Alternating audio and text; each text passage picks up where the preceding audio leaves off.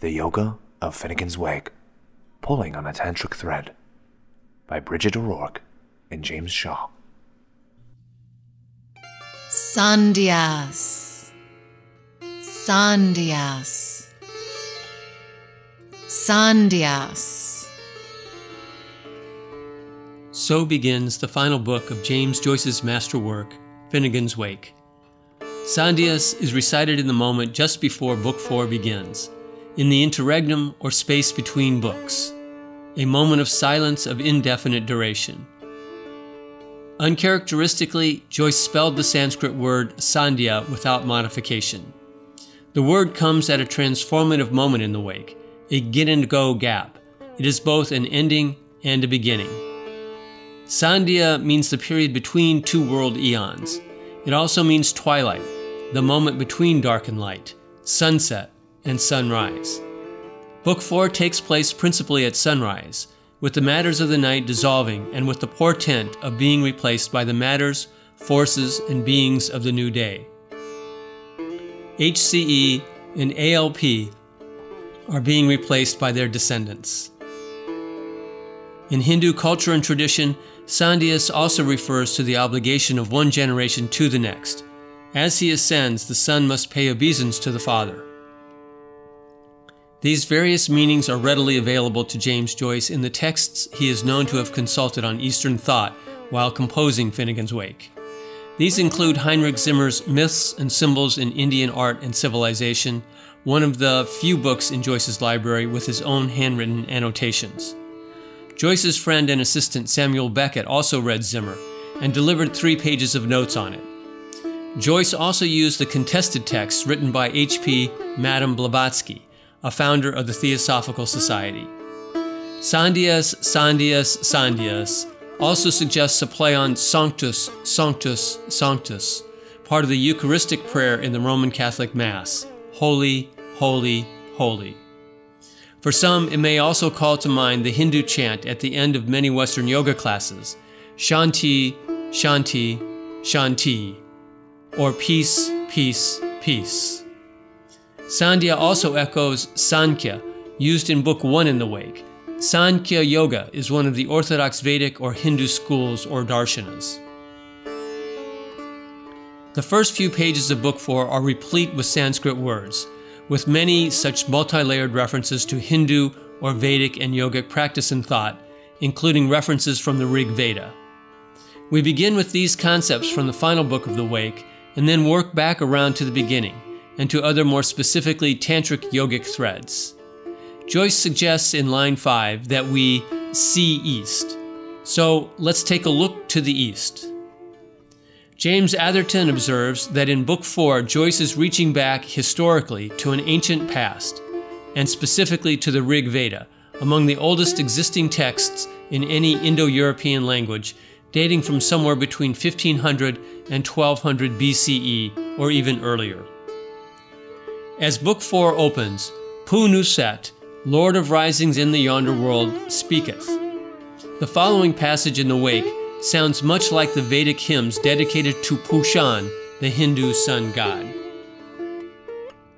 Va, Suvarn Sir, scatter brand to the renewaler of the sky, thou who ignitest.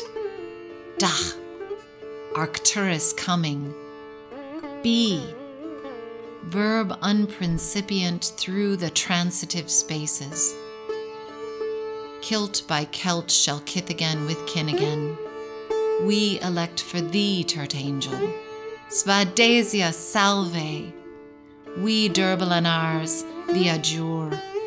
Away, the Margan, from our Astamite, through dim-dum dun till light-kindling light, has led, we hope us, but hunt me the journey on, iter itinerant, the cal his course, amid the cemetery of Somniomnia, even unto Heliotropolis, the castellated, the enchanting. First, what do the Sanskrit words in this part of the text mean? Va means flow or lead, or perhaps go forward. Joseph Campbell has this as a command addressed to the Word to become flesh in the new cycle. Suvarn Sur. God of good shape. Sur means sun, god, or sage. Suvarn means beautiful color or gold, and thus the Sanskrit Suvarn Sur, god of good shape or golden. Agnitist. Agni is the ancient god of fire from the Vedas, among the most important of Vedic gods. Da. Burn, scorch. Turtangel. Turta, a sacred place, and a place of safe crossing of rivers. Svadesya. Self-guider, one who acts in accord with his own dharma. Durbalanars. Durvala means weak. Nar is men, thus weak men, or Dubliners. Margan. Marga, or path. Astamite. After sunset. Understanding these Sanskrit references opens up the text and ties this new day to the most ancient of times, places, and gods, Agni in particular, from the Rig Veda. Through such ancient references, past now pulls, a suggestion of karmic influence from the past onto and into the present and future. On page 596, we are reintroduced to HCE, the archetypal masculine figure in the text. The hundering, blundering, dunder funder of plunder sundered manhood. Behold, he returns, renascent, incarnate, still foretold around the hearth side. Who is further described as Without links, without impediments, with gigantogyres, with free flaw forms, parasama to himself, Atman as evers. without links, without impediments, has a strong Eastern and specifically Buddhist feel. The 5 hindrances or impediments that must be overcome on the path to liberation, or nirvana. Parasama is Sanskrit for another equal to himself, or again, the self-guided. And this is Atman, the critically important Hindu yogic self. Mircea Eliade describes Atman as pure being, the absolute, by whatever name it may be called, the self. This prime mover or archetypal energy underlies all surface manifestations of apparent self and being. Astronomically fabula figured, as Jambudvispa Vipra foresaw of him. Jambudvipa is the continent around Mount Meru, the Hindu mythological center point of the universe, and the source of the 3 great real and mythological rivers, the center and source of the universe itself. Readers of Finnegans Wake will note that the archetypal feminine ALP is associated with rivers, the Liffey in particular. Vipra means wise or inspired. Our wise self-guider, Atman, has his source in the very center of the power of the universe. Here we see the vibrant underlying force of the universe expressing itself as HCE ALP, as Finn, as Shem and Shan, and all the other elements and features of the universe. On the next page, we are told there are 2 sides, the west and the east, the falling asleep and the waking up. Vidnis Sharvan Sanjivana. Shiva, the great Hindu god, bringing the corpse back to life. And Lok, a shaft of chivalry in the act, annihilansonant. here Shiva, who typically carries a trident or shaft, annihilates, but also Shiva in the act. Shiva is a god of great sexual power. He is represented as a lingam, a phallus, and his consort or feminine expression, Shakti, as a yoni, or vagina, uterus, or womb. The combined object of Shiva Shakti in the act is a classic expression in Hindu yogic and most especially Tantric yogic iconography of the blissful state of enlightenment, Samadhi, the state of freedom from illusion, Maya. So, a flash of light through the illusory confusion. Thayans. Where did thoughts come from? It is infinitesimally fevers, resty fever, risey fever, a coranto of aria, sleeper awakening in the smalls of one's back, presentiment, gip and again gipe, a flash from a future of maybe mahamayability through the winder of a wonder in a wilder is a welter, as a warble of a warble is a world. Tom. Mahamayability, the Hindu yogic concept of Maya, illusion, and Maha, great. The sleeper awakens with a flash from the future, annihilating, at least for the moment, the great illusion that comprises the world as we in our unenlightened state see it. In other words, a moment of enlightenment is upon us, breaking through the wonder wilder, welter, warble world. Padma, brighter and sweetster, this flower that bells. It is our hour, or risings, tickle, tickle, lotus spray, till here next, Adya. As Joseph Campbell outlines this myth, from the navel of the sleeping god Vishnu, whose dream is the universe, a golden lotus blossoms forth at the opening of each new cycle of existence. This lotus is the universe of his dream. Padma is Sanskrit for lotus, another name for the goddess Lakshmi, Vishnu's consort or feminine aspect. Adya can be taken as amen, or as Roland McHugh has it, now or today. But it is also part of the name of the goddess Adya Shakti, the power from which the entire universe is generated, as noted earlier, combined with Shiva. Take thanks. Thanks, Tom. Thomas. In that European end meets end. About which Campbell says, this is the moment of Sandhyas, junction, when the opposites come together. Europe and India, empirical knowledge and intuitive wisdom are now one. The word Adya returns as adyantants, which McHugh has as a combination with anta or end, so it becomes now and at the end, or just now end. Again, we are in a sandhya, a space-time gap, both beginning and end, and neither, a pause, a moment in suspension and awe. The text continues, to them in Isat Loka, hearing, the herb it orbs, then's now with now's then intense continuant, heard. Isat Loka. McHugh has Loka as the universe or any subdivision of it, and this is fine. However, Loka is also state of mind or being, and Satya means true, a state of mind or being of truth or enlightenment. Zimmer describes this state as something like a heavenly rebirth, not full liberation, but a step in that direction. But he also describes Satyaloka as the seventh chakra, the Sahasrara or crown chakra, the point at which Shiva, Shakti are united. In the Rig Veda, Satyaloka is the host or the abode of the gods, of which Agni is the leader. Joyce here is referring to a place and a state of mind of the highest order, true wisdom, samadhi. The age of the Madhaman Vantora of Groskai and Little Lee Lady. In Hindu Vedic mythology, there are 4 great ages, or yugas, of the universe. A single cycle of the 4 stages lasts 4,320,000 years and is called a Maha Yuga.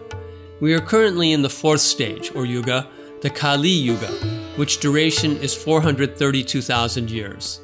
A Maha Manvantara is one complete cycle of all 4 ages gone round 3 times, and including one sandhya at the end, and others separating the yugas.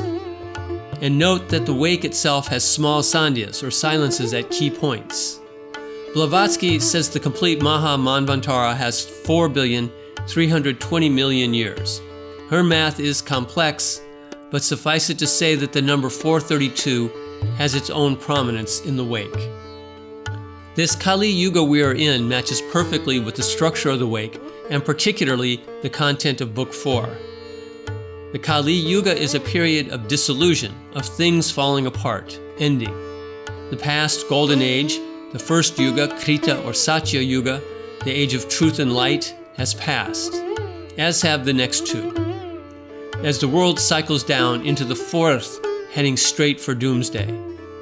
Here is Wendy Doniger's explication from her controversial and important book, The Hindus, An Alternative History. But time in India is not only linear, but cyclical, unlike Greece, for the end circles back to the beginning again. The cosmos is reborn over and over again, as each successive Kali age ends in a doomsday fire and a flood that destroys the cosmos, but is then transformed into the primeval flood out of which the cosmos is recreated, undergoing a sea change in a new cosmogony.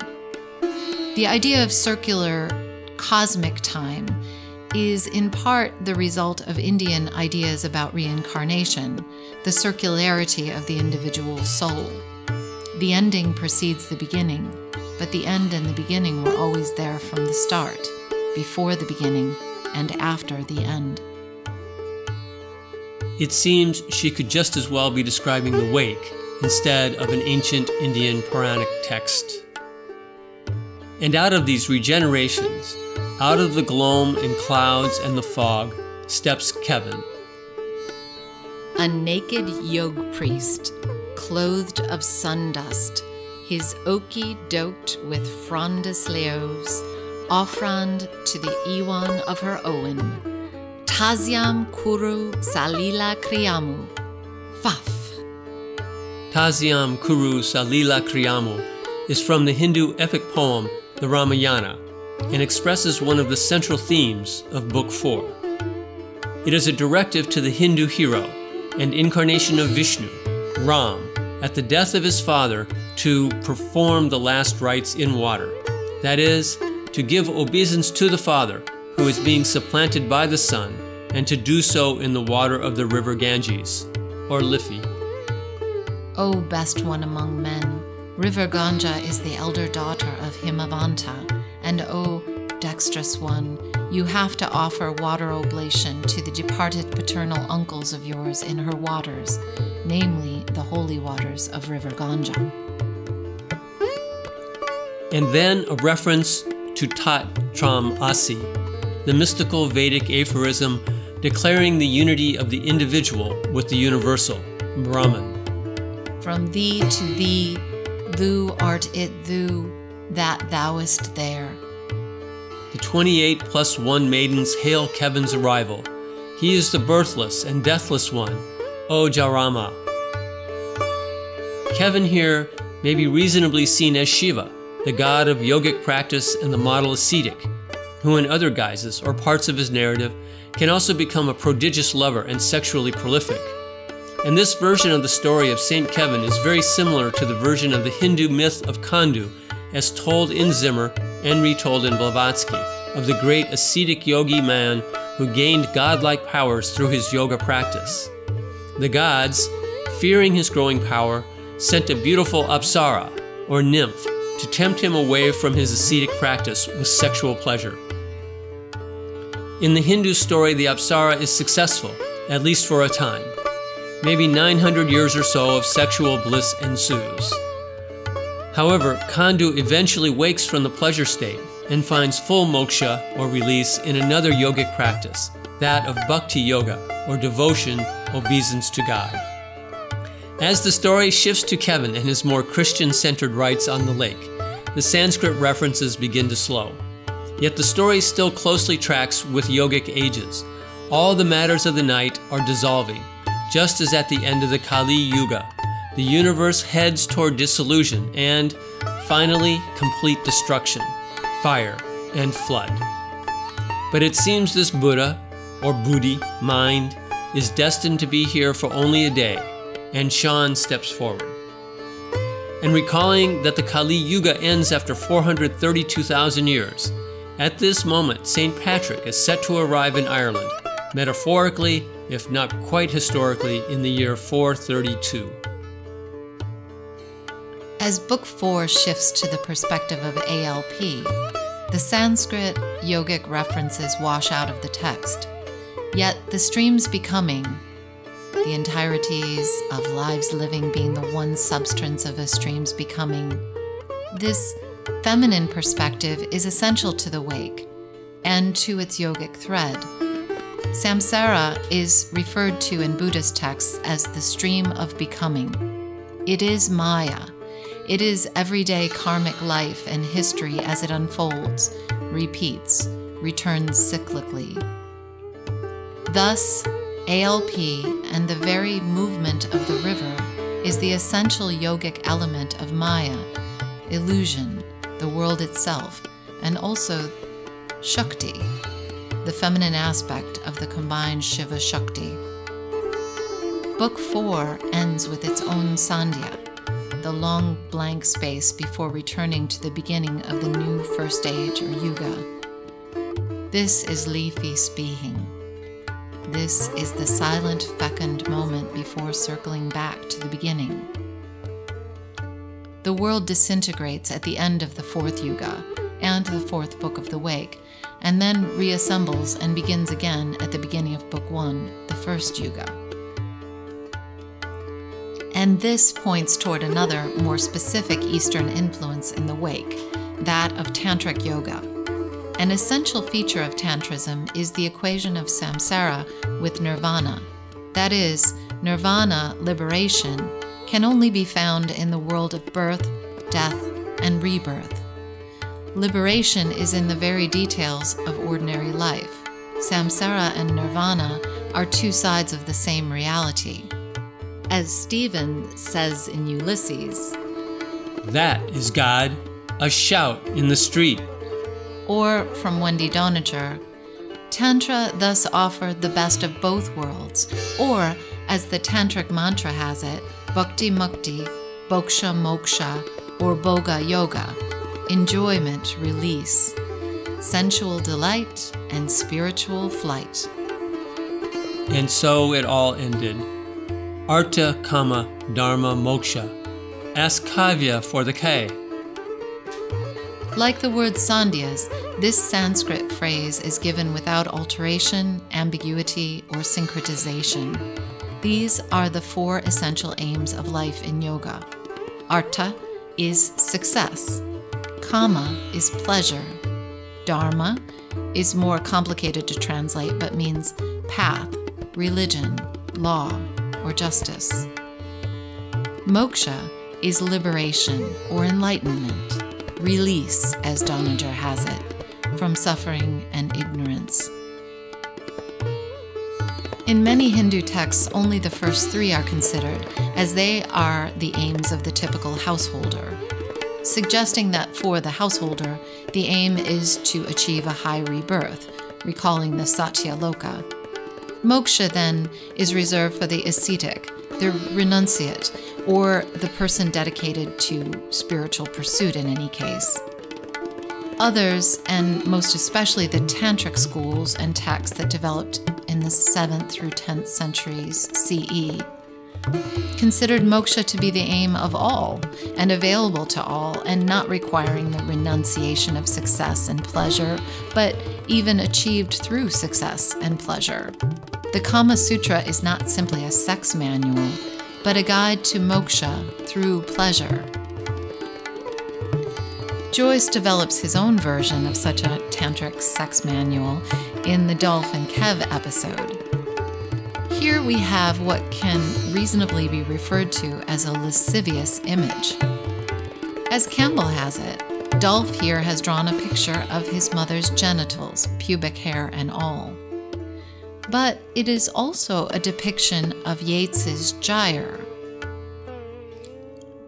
McHugh and others note that this paragraph is directly tied to Yeats's A Vision, from which the vortex is taken, and the Wake clearly identifies it with the vortex in the marginal note on page 293 and in other places. Joyce's diagram is both a depiction and parody of Yeats. It takes Yeats's rather esoteric symbolism and discourse right down to earth, and in a very tantric way, depicting the sexual energy within it. Yeats had been in a deep study of Indic thought, and specifically Tantrism, including its practice, while developing his thinking around the gyre and vortex. And there is a third image which can be associated with these two, the yoni yantra. Typically, though not always, in Tantric symbolism, the upward-pointing triangle is phallic or male, and the downward yonic or female, the combined object referring back to the image of Shiva Shakti. The tie to yogic and tantric imagery continues on page 294, where the left-hand marginal notes refer to the Sanskrit sarga, or the path of outgoing. That is, from McHugh, the process of world creation, letting go, voiding. Joyce explores the characteristics of the world underlying this yogic path in Book 2. Docetism and Didasism, Maya Thaya, Tamas, Rajas, Sattvas. Tamas, Rajas, and Sattvas are the three constituent parts or characteristics of all matter, according to Hindu, yogic, and tantric thought. Another way to say it is as Campbell does, the three gunas, or qualities of Maya, which constitute the nature of the world. They are, respectively, inertia, activity, and harmony. Sattvas refers back to and is etymologically the same as Sat, discussed earlier as in Satya Loka, the abode of truth. The next few pages of the Wake take us deeply into an exploration of the unity of opposites, and into Yeats's A Vision and the gyre vortex, which itself is a product of a dialectical set of oppositions, and also into the geometry of triangular shapes. Of course, the sigla used by Joyce for ALP is the triangle, pointing up. We learn the mathematics of the unification of HCE and ALP. Joyce then takes us deep into the esoterics of Tantric Yoga, on the left-hand margin of page 303.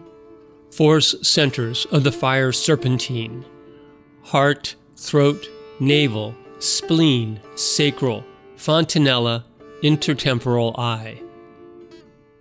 These are the well-known yogic chakra centers through which the serpentine kundalini force, Shakti, rises, unspiraling from the base just below the genitals, through the genitals, up into the heart center and beyond, culminating at the crown of the head in the 1,000-petaled lotus at which Shiva and Shakti are joined, the Satya Loka. This is moksha, liberation. As we are told, up and at 'em, boys. Upanishadam. As this dense controversy nears its conclusion, as it approaches its own sandhya, silence, we hear the familiar call from the beginning of Book 4. Thou and shanty, thou and scanty shanty, thou and slanty scanty shanty. This references Sanctus, Sanctus, Sanctus, as well as the familiar yogic chant Shanti, Shanti, Shanti, and the beginning of Book 4, in the gin and go gap of Sandhyas, Sandhyas, Sandhyas.